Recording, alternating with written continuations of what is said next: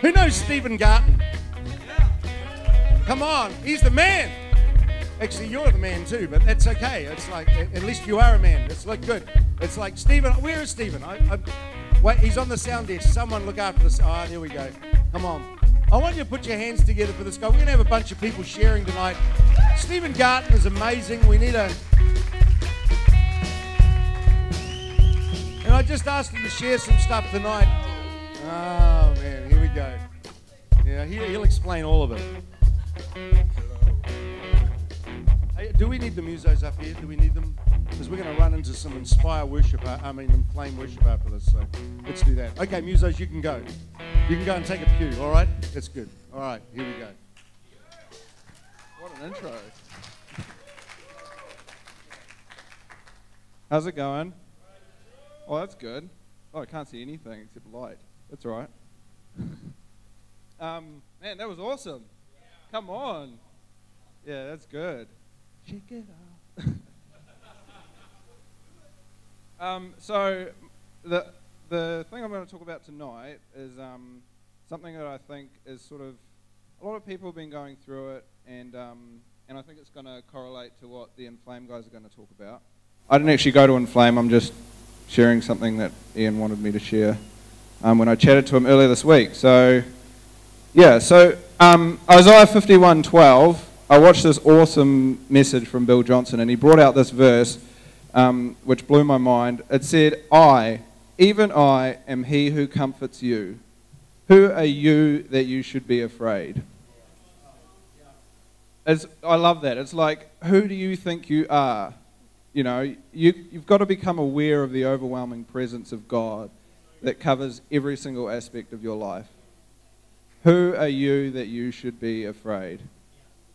Because you can, I mean, I get afraid, like fear of the future. Like, I mean, changes are happening with, you know, people moving on and stuff, but, you know, that's exciting. That's, I mean, we're going to miss them, obviously, but it's new seasons, it's exciting stuff. And, yeah, they're just up the road, like Ian was saying. But it's that time of the year where, you know, winter starts to take its toll. It's, you know, like, yeah, the prospect of next year's coming up, and there's change and uncertainty in the air. And that can be quite, you know, you've been going through it and you just sort of, you start to get into survival mode like Ray was talking about this morning. Yeah, so next year scares me. Like, I'm halfway through my studies, and so I know what I'm doing next year and it still scares me. But, I mean, you're like, what am I doing with my life? I know what I'm doing with my life, but I don't really have any idea. But dreams that once seem real to you can, they can feel a million miles away sometimes, you know, when you're going through the desert.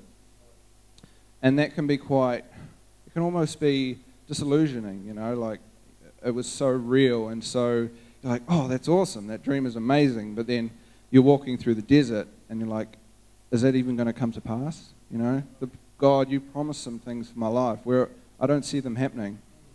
But guess what? I have to take charge of my own faith, and I have to fight for it. See, long-sighted faith doesn't lose heart at the thought of change or transition or uncertain times. It presses in deeper. It clings a little tighter. It grows in character. A little thing that I've picked up over the years is don't wait for someone to prophesy over you if you're going through a hard time, to encourage you, to, you know, to get built up in the Lord. Don't wait for that. If I waited for that, I would have gone under a long time ago. You'll be waiting forever. Like, learn to prophesy over yourself.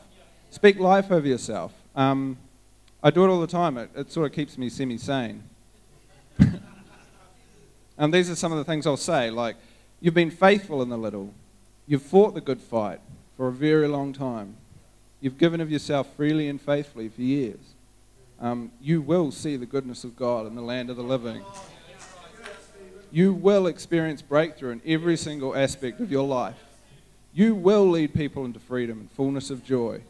And you will see the promises God has spoken over you come to pass. See, the God who started a good work in you is going to finish it. It's going to happen. The word peace, it's a word that sort of deals with the spirit the soul, and the body. It's sort of this all-encompassing thing. But it's not just the absence of noise or conflict. It's the presence of someone, you know. The Prince of Peace. He's present in your life, every aspect of your life. The worst thing a believer can deal with is a sense of hopelessness. To look at situations and think that they're never going to change. That can be crippling, you know. It's a crippling mentality to have. And what you tolerate will dominate in your life. We get far too accustomed to those little foxes that destroy the vineyard. What you tolerate will dominate. Those nagging doubts, the thoughts that you're not good enough, or that your dreams might be just too big. Maybe you just bit off a little more that you can chew with that one. No. Hope is based in eternity, in the resurrection of Christ. To live without that hope is to deny eternity from your heart. And that hope's not in who I am. That hope's in who He is in me.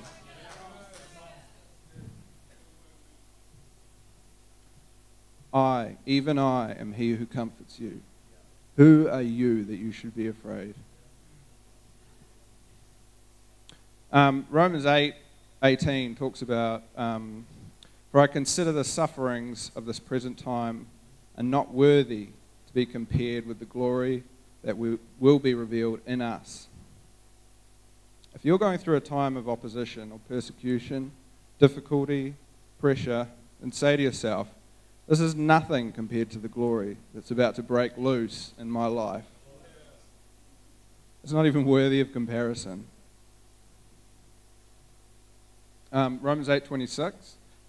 Likewise, the Spirit also helps in our weaknesses. For we do not know what we should pray for as we ought, but the Spirit Himself makes intercession for us with groanings that cannot be uttered. Romans 8:34. It is Christ who died, and furthermore is risen, and is at the right hand of God, and also makes intercession for us.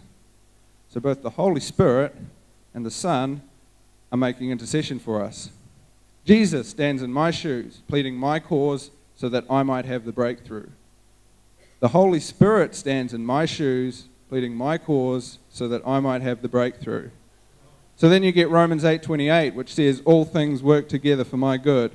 No freaking kidding. We've got 2/3 of the Godhead pleading my cause. Of course it's going to work out.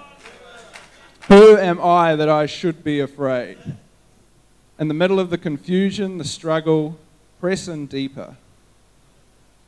Jesus illustrated what perseverance like that looked like. He showed us what it's like to hold course no matter how many applauded or were opposed. There's not one part of my life, of your life, that's worthy of hopelessness. Not one part. God says, I gave you my Son. You're tasting of eternity. Who are you to live without hope? That's all it is.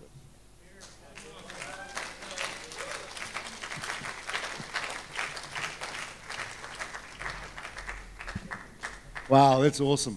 I love what Stephen said about prophesying over ourselves. Yeah, it's really good. Language is so important because life and death's in the power of the tongue. So, you know, whatever you say over someone else can be hurtful or helpful, but what we say over ourselves can equally be constructive or destructive. Can I just share something? In a few weeks, we're going to have Clark Taylor with us again, which is going to be a great way to finish, kind of like, well, the second week in November, I think it is.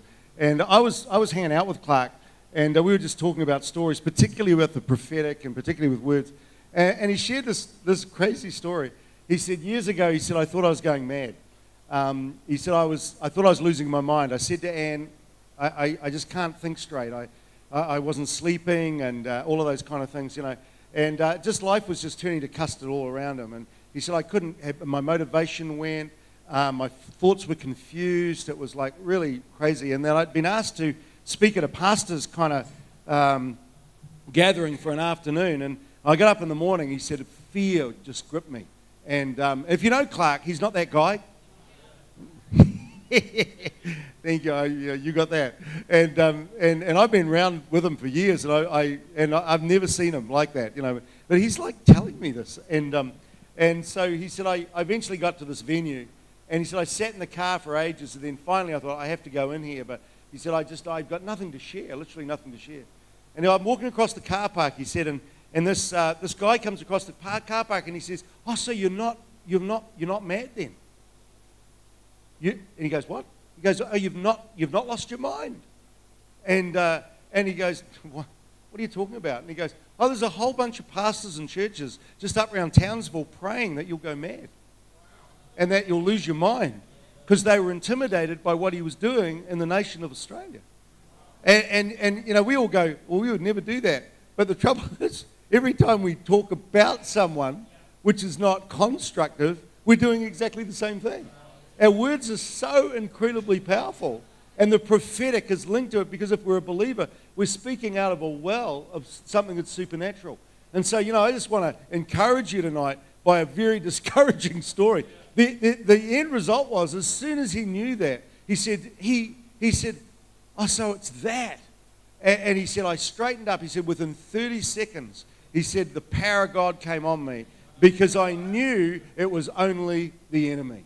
It was only, and amen, people get it, you know, for whatever reason they want to slag someone off. But they go, whether it's, you know, insecurity or whatever. But he said, I stood up and I walked into that meeting and he said, I never looked back. He said, we had the power of God turn up. People were being slain in the spirit. There was pastors getting saved, which is probably necessary. And there was all kinds of things, you know, and it was all good. Anyway, I just wanted to add that. Stephen, bless you for that.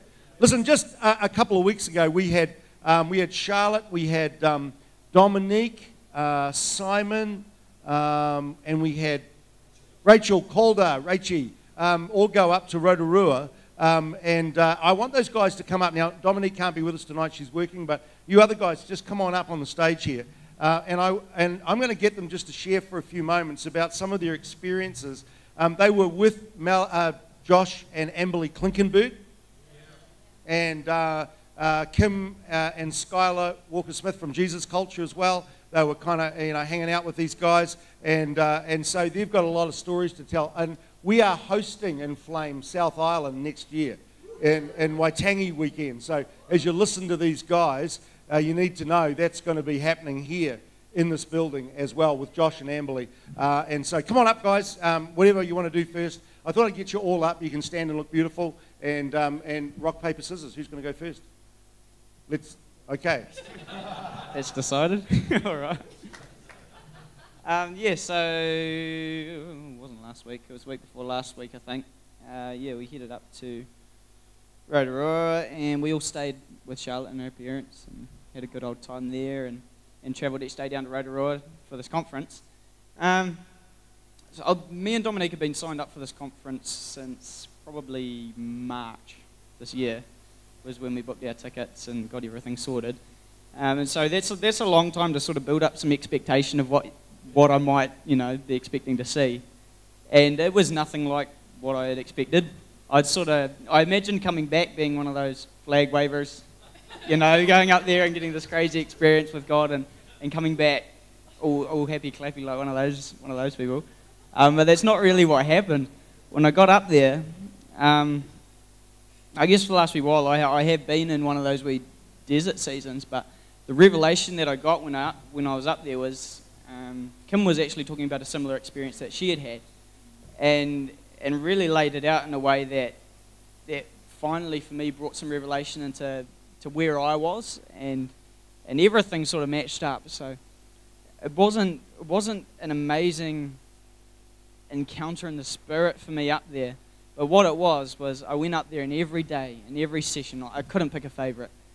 We just got this incredible impartation of teaching and of songwriting tools and all these incredible things from incredible people who have been doing it for decades, on how we can use our creative talents to speak into you guys, into the congregation, to speak into our city and all the neighbours who are going to hear these songs that we should be writing fairly soon. Yeah, so for me it was really nothing like what I expected, but going up there and seeing the heart that those guys have for worship, it felt like I was describing it to Stephen today. It felt like I went up there And it was like as if I'd gone back to school and spent a week at school with all my friends that I'd gone through school with for the last 13 years. And that's what it felt like. It went up there and you're surrounded by 400 people who are all there for the same reason you're there, all having the same struggles that you're having, being a creative person. And it was just like you knew everyone, even though I'd never seen any of them before in my life. It was like you get there and it's like a big family meeting. Everyone's just getting there and having a good old time and learning from one another and connecting and just sharing experiences and sharing this time, writing songs together, getting together, doing all of that. And they had this amazing room which they called the furnace, which was basically a 24-hour prayer room with instruments and everything you needed to have a full band. And so constantly there was music playing and worship happening, non-stop. They did have to stop it during the night this year just because of the venue they were at was a wee bit different. But as soon as you're there in the morning, there's 20 people in this room just worshipping. And any time you could go in there and do painting and writing and anything you could think of. It was just an amazing platform for creative people like us to get up there and learn from the best and learn from people that have been doing it for so long. And yeah, so for me, I've just come away with incredible impartation from these guys on tools and things that I can use as a creative person to serve God and to really portray Him well. And yeah, that's cool. Yeah, Inflame was awesome. I went to Inflame a couple years ago when it was in Te Aroha, and it changed my world and it changed my life. Like that last Inflame, it was like God took all my insides and pulled them out and rearranged them and then put them back in how they were supposed to be. And I couldn't function the way I had before anymore. Like, and I haven't been able to since. Like, this is the kind of thing we're talking about when you get in a room with 300 people who just love God and had just put aside a week to pursue Him, and it's just about getting before His face and spending time with Him and learning about Him and knowing Him and understanding Him, and everyone's pulling in the same direction, and something so powerful happens when you get in that environment because there's this single-heartedness. We're all just pursuing the same thing. We're all just pursuing the same person, the same lover of our souls, and something just insane happens. And it's like, even after you go home at night, it's just, you can't get away from it because it's taking over in your brain and you're dreaming about it, and it's like the presence of God just gets kind of cultivated around you in such a way that even while you're sleeping, stuff is happening, and you wake up and you're like, and you're tired, but you're like, I was trying to think what to share, like what my favorite bit of Inflame was. And I'm still trying to decide. But I think I'm supposed to share this. I was going to share about embracing the season that you're in, which is kind of what Simon was talking about, that message that Kim did. But I feel to share this. I got really sick the day I arrived in Te Puke, which is where we were staying. And I couldn't speak properly and I couldn't sing. And it got worse over the week. And I got really upset with God because I was like, how dare you? I'm at a week-long prophetic worship conference. I can't play an instrument. I sing. That's what I do. I may not be super awesome at it, but I sing, and now I can't sing. And I got really upset and frustrated with God because I didn't feel like I could fully participate. And I had this moment on a worship, the first worship night or the second worship night, and I was on my knees on the floor, and everyone's worshiping. It's gone into free worship. There's people dancing. It's amazing. The presence of God is there, and I just can't connect because I have this thing in my heart towards God of I'm so upset because I've been looking forward to this for so long, and I don't feel like I can participate. And He really gently said to me, Charlotte, it's not about you. And I went, worship is not about you. It's not about what you sound like. I don't care if you can't sing right now. Worship is an attitude of your heart. You choose to step into worship. It's not about what you sound like. I don't care if you can sing or not. In the first 4 days until I kind of started getting my voice back a wee bit was me struggling with and coming to terms with this thing of I can't sing, but I can still worship. And the other thing was my worship doesn't have to look dignified because it's not about me. Worship is about me pouring out everything that I have to praise a God who's given me everything that I needed. It's not about me feeling good, and it's not about me getting the warm and fuzzies, although that does happen because God is good and he responds to our hearts. But it's about me coming to this place where I fix my eyes on him, and I just choose to lay down everything that happened in the week and all the junk and just look at him and let everything else just grow strangely dim. And he's all that there is, and he's all that I see. And the song that kept coming to me during the week is a spontaneous song by Bethel, because I listen to a lot of that. But it's this one where she sings and she says, I take my dignity, I lay it at your feet. I have come to receive all you have for me. And it kept playing in my head over and over again, and it's like, God's like, come on. There's an opportunity here to learn something new. You can take your pride and you can take your concern about what other people think or about what you may look like, and you can lay it down and just come and receive what I have for you. Just lay it down. Just lay it down and come and receive what I have for you. You know, kids, when you offer them a lolly, they don't demurely and slowly come up to you, oh, thank you. They come running, screaming, yelling. They snatch it out of your hands more often than not. And I think there's an invitation for us to do that with God, because he's our daddy, and it's okay for our worship to look like that. We can run up to him yelling and screaming. We can dance. We can lie on the floor. We can, you know, it's not about being dignified or demure, and it's not about being silly on purpose, but it comes back to a message I spoke a while ago. Sometimes love looks like being undone. And that's okay. And that's actually really special and really cool. And I think we cheat ourselves of that sometimes. And yeah, so that's something that I kind of learned at Inflame, was like, worship's not about me. It's not about me. It's about lifting him up, and it's about glorifying him and spending time with him, and that exchange of love. And I think we can go deeper and we can go further than we have before, but it might just look like stepping out of, not stepping out of safe, but stepping out of comfortable, and just choosing to like explore what worship can look like and what we can be with him. Because I mean, like we had this amazing thing, one of the worship nights, it blew my mind. There's the stage, and then there's like another second wee platform a little further down here. And we had dancers, so one of the things you can do is you can do a prophetic dance workshop if you're a dancer. And they teach you how to worship through dance, which I think is amazing. And so we had this girl here doing sort of interpretive dance. And she's in a dress all flowy and white, and what she's doing is gorgeous. And then this hip-hop dancer gets up next to her and starts doing what he does. And I'm like, how is this going to work? Because it's a small platform. And the music builds into like a warfare. And suddenly they are dancing towards each other. Like, I'm not going to try and do it because you'll be blinded for life. But, but the hip-hop dancer is like popping and locking and pushing towards this girl. And it's exactly what's happening in the spirit. They've picked it up and started dancing it out. And this girl is doing it back in her own style of dance. And it shifted something in the atmosphere. Worship can look like that. It doesn't have to be, and there's nothing wrong with this, but it doesn't have to be this all the time.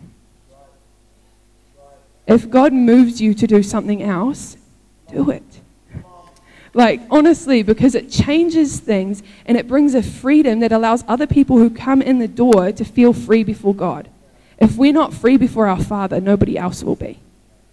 So yeah, that's kind of the thing, one of the things that I learned and picked up from Inflame this year, and like really affected me, and something that I've been challenged in, and hopefully I'm going to grow in myself. And yeah, just Inflame was amazing and really cool, and I expected it to be amazing and really cool, but like Simon said, it was nothing like what I was expecting, because I had expectations from last time I was there, and God just did something completely different, and just as awesome, but completely different.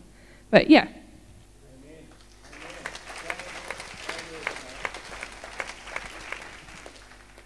Oh, wow. Inflame definitely was like, my mind by the end of the week was like, what just happened? Oh my gosh. Like, it just could not cope. I was tired and I was just going for it. But the moment that stuck out for me was we're in a worship set and God was just ruining everyone. Everyone was on the floor. Even myself. And like I was like, this year has been a really hard year. Like, it's been dry and I'm just like, okay, God, you have to do something because I'm at the last of myself. I have nothing left to give. And he's like, right, just dance. I was like, I'm good. I'm good. He's like, no, just dance. It's fine. And not many people know, but I used to do gymnastics once upon a time. And I stopped. And I guess, like, God's just bringing that back up in me. And I'm just like, this makes me slightly uncomfortable, but okay. But, yeah, that was something that stuck out. Wow. You know, one of the great things I remember Bill Johnson saying when the move of God came again to their church because they lost it, and he said, Lord, if you revisit us again, I'll do my very best to pastor it and to lead it through rather than lose it. And so, and God visited again. It's never stopped. It's now all around the world and all of that. But he said one of the things that he had to get used to was people that would come and just be obedient to God. And so we had a woman came in her wedding dress with army shoes on, boots, and danced up and down the front, and freaking people out, and freaking him out. And he was going, God. And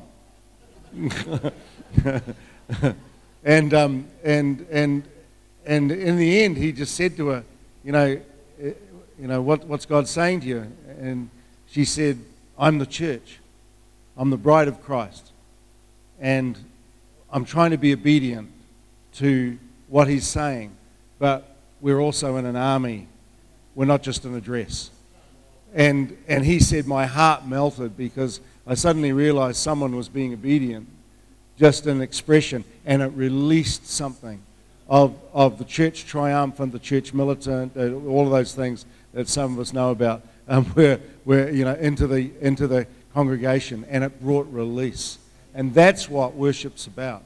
Now I'm going to get the team up right now again, and we're just going to finish in a few moments. But before we do, we're going to worship, and we're just going to be responsible. But I want you to put your hands together one more time for Stephen and for these guys, Simon, Charlotte, Rachie.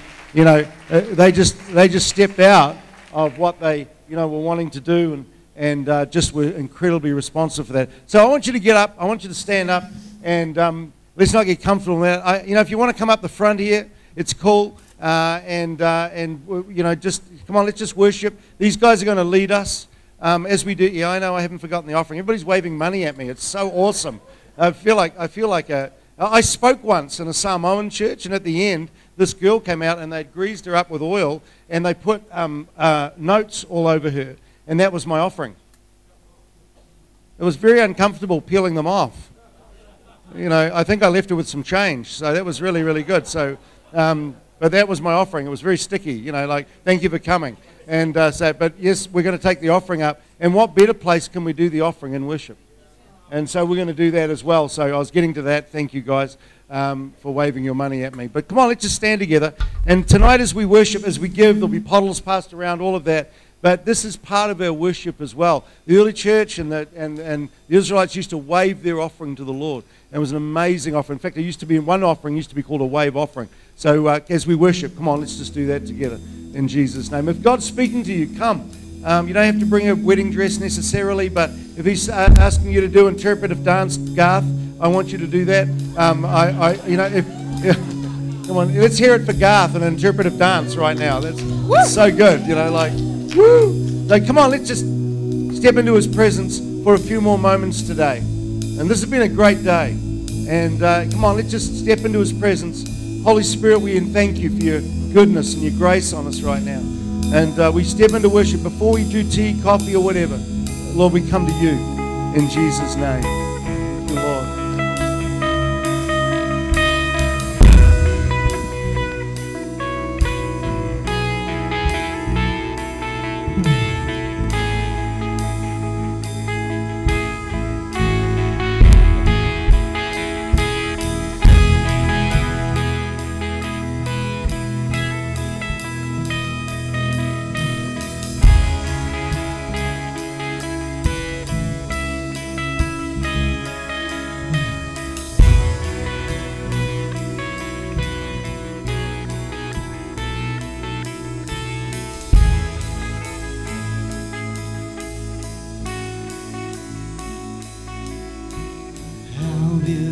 Beautiful is love. You would lay down Your crown.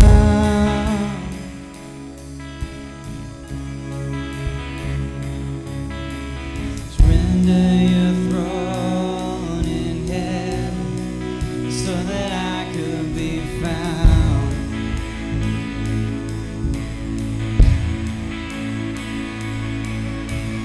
How awesome is this love that conquered the grave?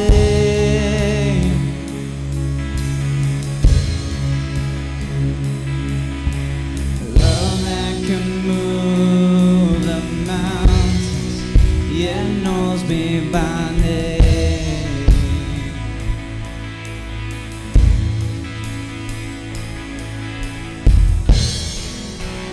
It's unbreakable.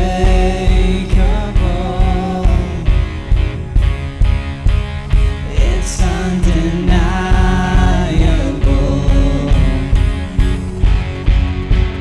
Nothing will ever separate us.